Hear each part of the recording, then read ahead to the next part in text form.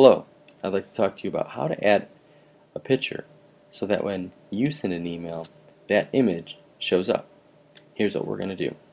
I've already logged into my account at Urbana City Schools, and I'm going to go over to the gear, down to the settings, and then under general, I'm going to go about halfway down again until I come to the area that says my picture.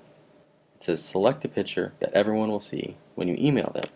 Click on the hyperlink if you have one saved on your computer, or if it's on a website, choose appropriate. Alright, here's my image. I'm going to click open.